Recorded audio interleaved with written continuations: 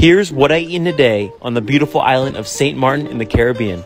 First up, breakfast. Now I went over to the French side of the island, so if you didn't know, St. Maarten has two sides of the island. There's the Dutch side and the French side. But the French side is where the great pastries are at, so I went over there to pick up a croissant, pick up a pain au chocolat, take it back to the house, and enjoy it. There's really nothing better in the world than having a fresh pain au chocolat overlooking the Caribbean.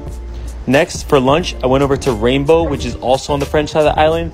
Now, this place, everything on the menu is incredible, but these fried shrimp, were the best fried shrimp I've ever had in my entire life.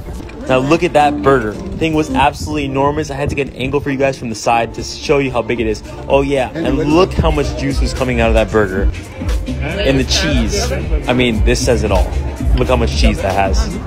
And finally, for dinner, went to Pineapple Peach, which is on the Dutch side of the island. They're famous for one thing and one thing only, the lobster thermidor, and here it is. Look at that.